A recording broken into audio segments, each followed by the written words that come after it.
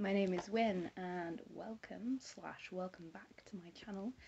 Today's video is on the penultimate film that I will be sharing in this series on Peter Cushing and the studio that drew blood, or to put it another way, the Amicus portmanteaus starring Peter Cushing. As always, I will be giving a little review, and depending on how well my memory serves me today, a little summary of each of the segments. How many segments is this time? I can't remember, but I will probably work it out as we go along. I do need to do some editing of, I believe, one of the descriptions of a previous video in this series, because I think a couple of weeks back I was premature by like 2 videos. I described one of the films as being, like, one of the videos as being the penultimate one, but I got it wrong. This is probably the last one, the last video, if I am remembering dates correctly, in my family home because I am moving up to university soon. I think I mentioned in my last video that my schedule may change a little bit, but I will let you know what's going on there, and I would still like to keep up with this for as long as I'm able because I really do enjoy it. Today we're going to be looking at Asylum from 1972. If you are interested or intrigued, confused as to why there is no certification mark, I forget which side it's on, that is because this is another one of my transfer copies. I believe it was in my video on Torture Garden that I spent like the first half discussing transfer copies and what that means. Transfer copies and what that means. So yes, Asylum. This one, probably the first time I saw it, freaked me out the most because it is dealing with supposedly the criminally insane, and some of the things that these characters get up to is quite horrifying. I do want to just say though, particularly as somebody that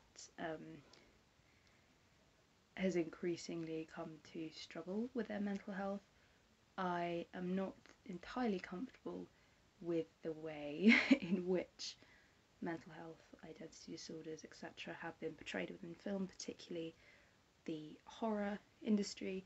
I am not trying to suggest that I agree with / advocate any of the views within this film and others like it. This is just an appreciation for films that I acknowledge were of their time to an extent, because this film was released in the 70s, and of course we have come so far in terms of correctly portraying mental health conditions. Sometimes the horror / thriller industry can portray these real life issues in a very sincere way, but you know, sometimes they can't, but that isn't what this video is about, as I said, and I will not be going into too much detail regarding like in fact no, I won't be going into any detail regarding like graphic and frankly primitive mental health treatments or the history of asylums or anything like that. So you know, this video is not going to be political, it isn't going to be graphic, kind of beyond the plot of the film itself, but that's just to let you know where I stand on that matter. So Asylum tells us you have nothing to lose but your mind. This film in this film we have Cushing, obviously, Robert Powell, who famously played Jesus in, I believe it's Franco Zeffirelli's version of Jesus' life, the Passion, all of that jazz. Jesus of Nazareth, I believe the series is called. Do love that. We like to watch that at Easter. Also, Jeffrey Belden is in this, and I always get him confused. Patrick McGee, not Nell McGuinness, and Patrick McGee was in the last film that I spoke about, which was Tales from the Crypt, and Charlotte Rampling and Britt Ekland are in this also. Again, it is an exceptionally cast film. So let me try and remember. This one I'm almost certain doesn't actually have a much of an original score. Some things are filled in by, I believe the composer's called like Michael Dress or something, but yeah, if I remember rightly, I mean, similar to Tales from the Crypt, actually a great chunk of the film is accompanied by a great classical piece. So in Tales from the Crypt we have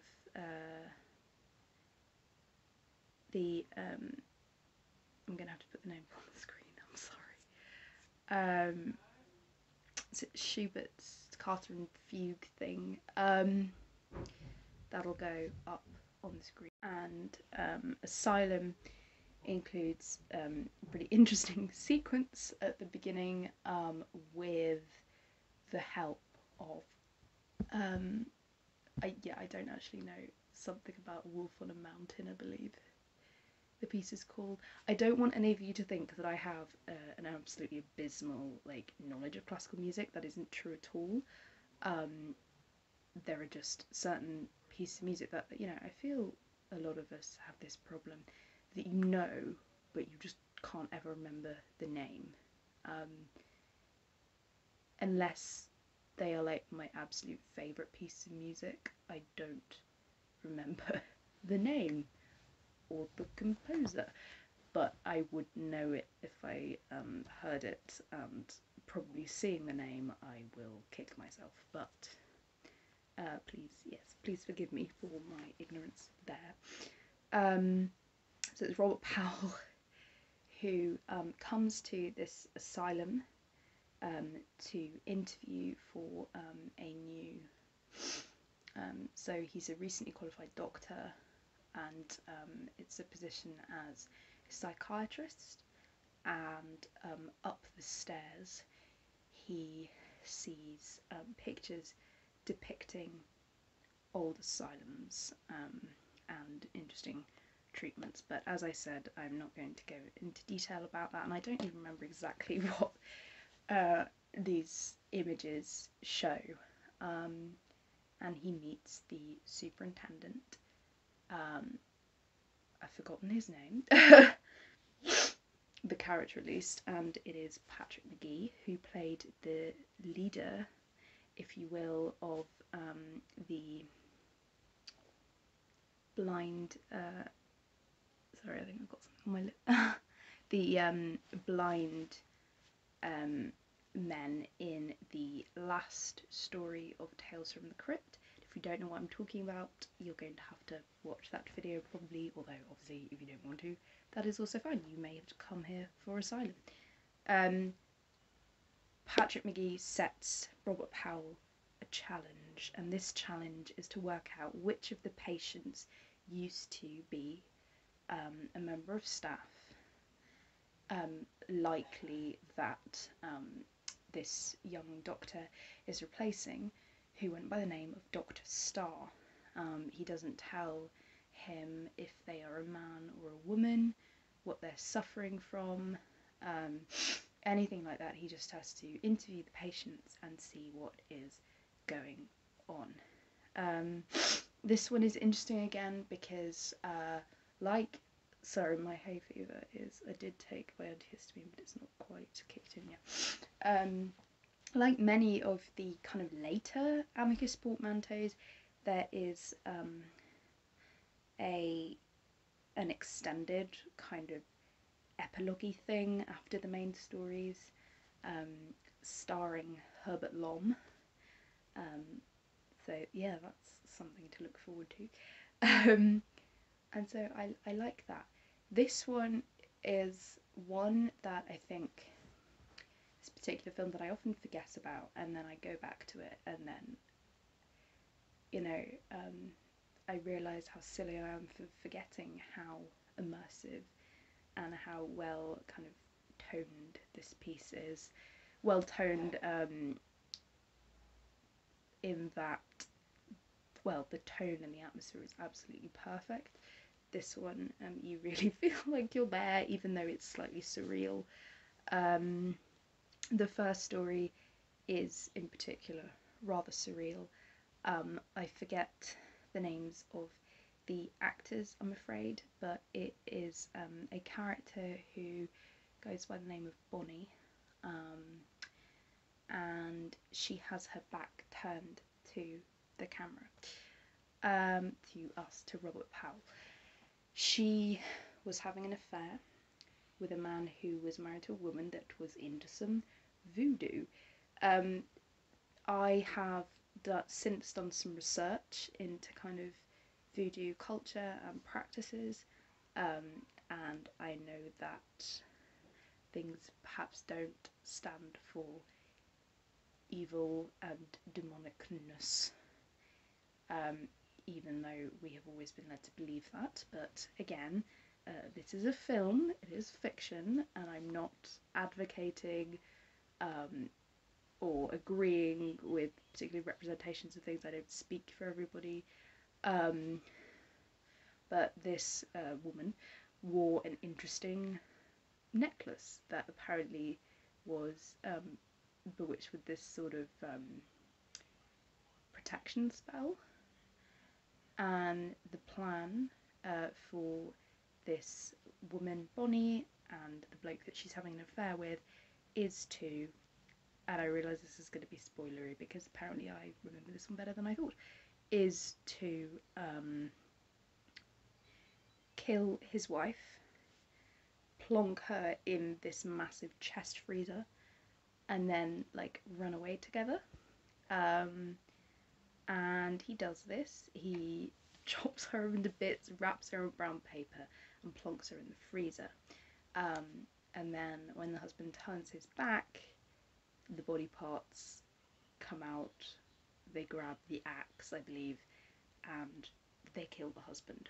Bonnie lets herself in through the back door, looking for her lover, and she herself is accosted by these brown paper wrapped body parts. It's like really disturbing and very reminiscent of the disembodied like hand story in Dr. Terror's House of Horrors from 1965. But also it's kind of funny in a twisted way because you have all of these parts, these body parts moving on their own.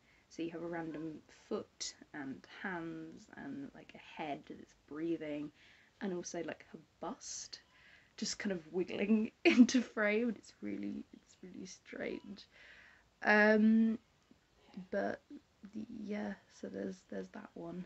I do remember that one freaking me out quite a bit when I was little. And also my dad insisted that I look away when we see her face, although it's really not as bad as the film would perhaps have us believe initially. So we have Bonnie. I don't remember the order of things. I believe the next one is on with Charlotte Rampling and Britt Ekland. This is the one that freaked me out the most as a child because it deals with a woman that has a split personality. And I realised that for some people that might be quite problematic, and you know, I can say, even though I don't struggle with an identity disorder or know anybody that does. I have done research into these things, but actually I don't think it really takes a genius to realise that any film that suggests that those that struggle with an identity disorder must have like an evil, murderous side to them, it is not good and not at all helpful when it comes to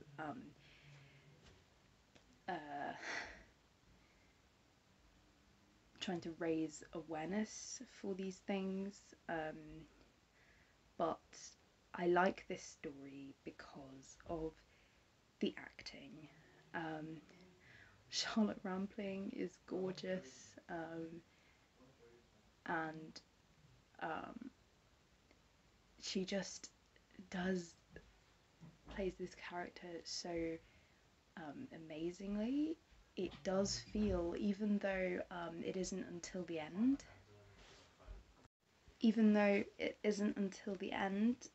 that it is revealed that Charlotte Rampling and Britt Ekland are in fact the same person, two sides to the same person. I think, watching it, knowing that fact, to me, it seems plausible that they could be two facets of the same kind of psyche. The idea is that this Lucy character is the one that wants to go out and do exciting things, that wants to rebel against the nurse that is trying to keep Charlotte Rampling's Barbara safe at home. It's interesting because this character, this part of her, only seems to appear when she takes these mysterious pills. I don't know if they're maybe like hallucinogenic or whatever, I'm not entirely sure, but so that there's a little bit of a mystery surrounding that.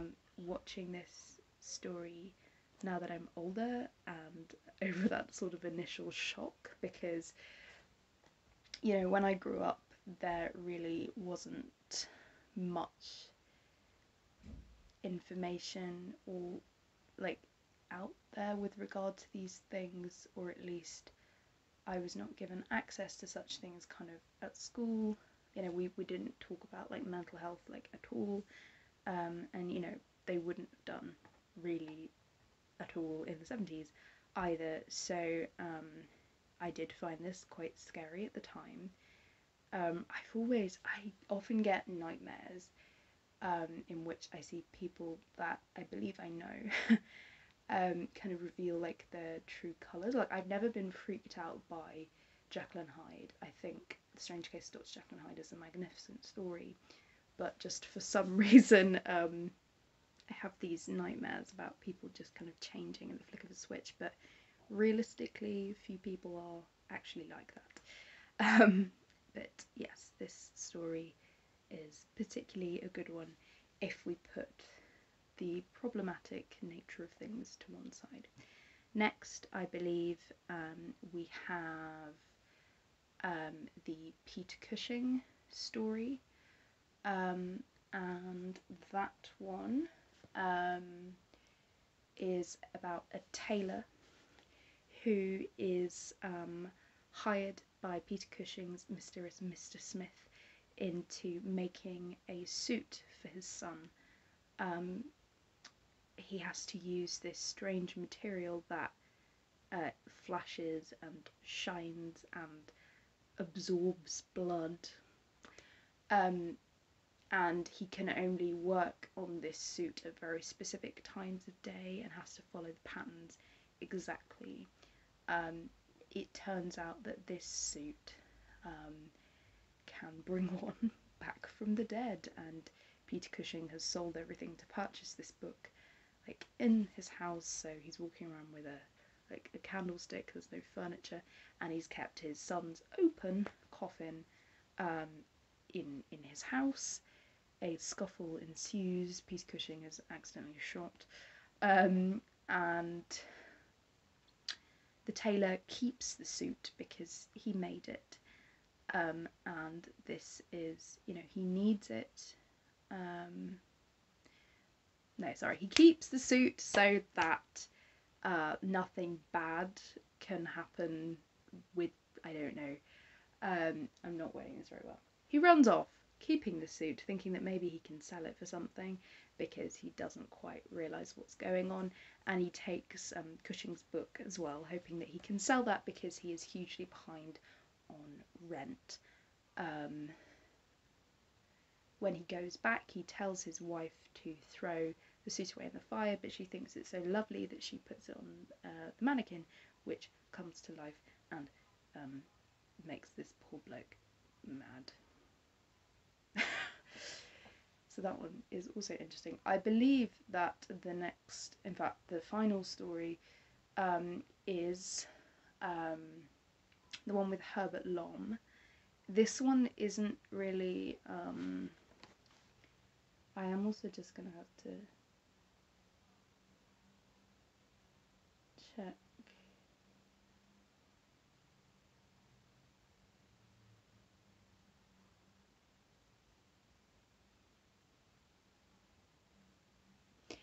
Yeah, it's fine. It's just 4 stories.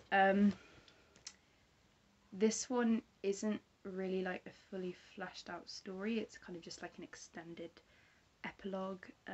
So we don't get like a flashback like we normally do, as this scientist who creates lifelike animatronic figures here.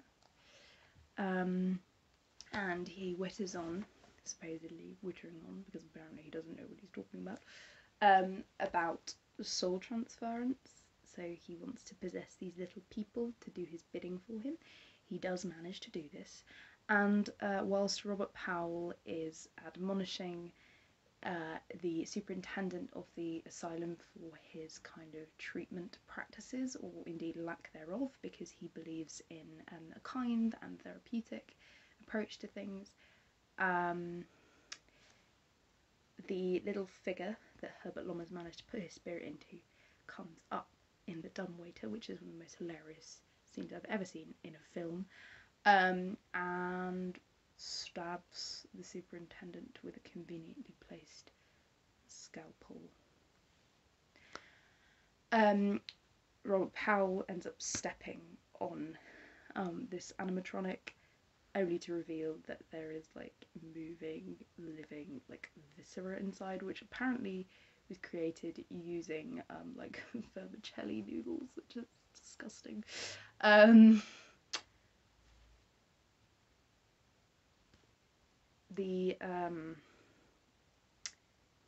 The staff member that we see at the beginning of the actually throughout, like in between in the segments, as the sort of porter character, the caretaker, played by Jeffrey Belden, runs down the stairs because apparently Herbert Lom's character cries out and dies, and so Robert Powell and Jeffrey Belden meet on the stairs, but the point is he has yet to work out who Dr. Starr is. He runs into Jeffrey Belden's office and finds a dead body on the bed, and unfortunately Jeffrey Belden then feels moved to strangle Robert Powell to death with his stethoscope, because it turns out that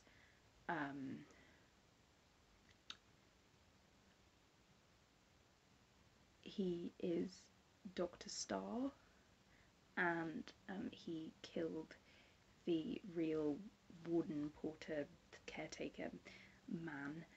Something that my dad pointed out like years after I watched this for the first time is that we never like see Jeffrey Belden actually look the superintendent in the eye. He never has any reason to suspect that there would be any like identity stealing afoot, and we see at the end of the film that Jeffrey Belden is now running the asylum and ushering a new unsuspecting hopeful into the building, into his interesting, twisted enterprise. This one, as I said, is kind of one of the most disturbing, in my opinion, and I don't tend to watch this one as much just because I feel like after watching this one I really have to let it sit. I really like to reflect on the themes shown within it. The twist at the end of this one is probably one of the best in like any of the Amicus films, in my opinion. As you'll know if you've seen Dr. Terror's House of Horrors, or indeed any of my videos, there is like my videos in this series, there is like often this ongoing theme of like hell, limbo and death. This one does not play on that idea. I really like Robert Powell's role in this one, and I mean all of the cast are brilliant, but I do love a bit of Robert Powell. Cushing's role as well is interesting because he is playing a grieving father, and as you'll know if you've seen my previous videos, or indeed or if you know much about Cushing's history, this film was made and released not long after Cushing lost his wife, so he is able to play this grieving character with a real poignancy, and it is, you know, quite heartbreaking to watch, but the tailor can't betray his morals. So yeah, this one is really interesting, and I think walking away from this one there are a lot of mixed emotions, but yes, I really do enjoy this one, so this one would be quite high on my list. Between now and my next video, which will be the last in this series on From Beyond the Grave, I'm going to be thinking about how, if I can, I would put these into some sort of rating system, and this one would probably be pretty flippin' high at the top. Interestingly, this one was one of the hardest to get hold of in the past because,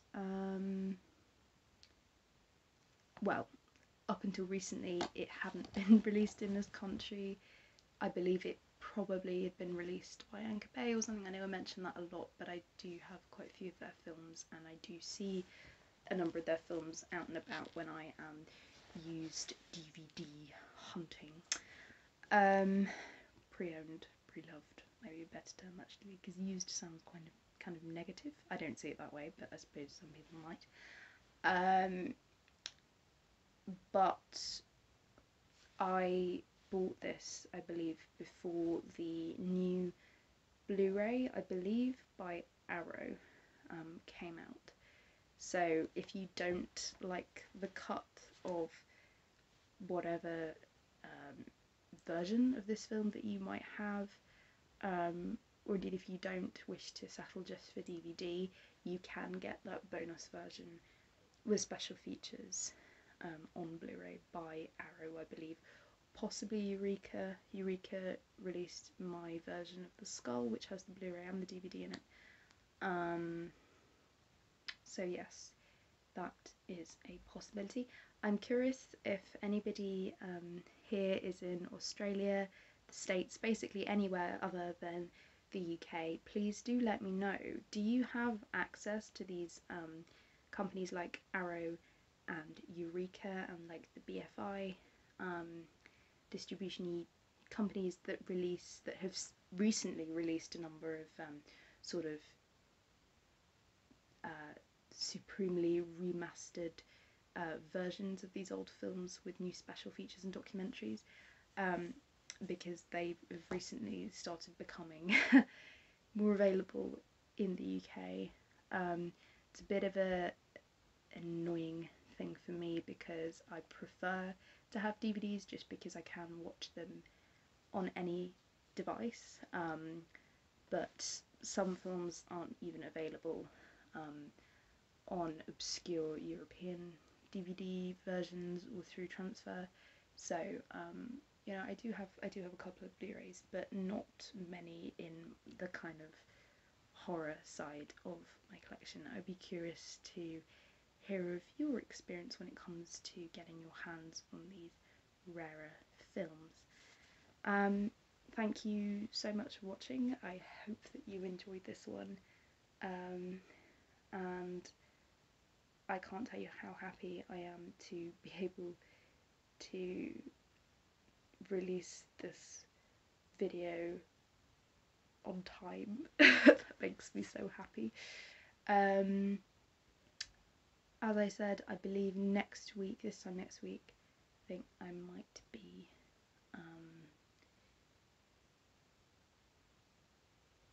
at uni, possibly the week after, I can't remember, but I will let you know what is going on. And regardless, the next video that I do will be on the last in this series, on From Beyond the Grave, 1974, which naturally also stars Peter Cushing. Stay safe, everybody, and thank you so much for watching. Bye!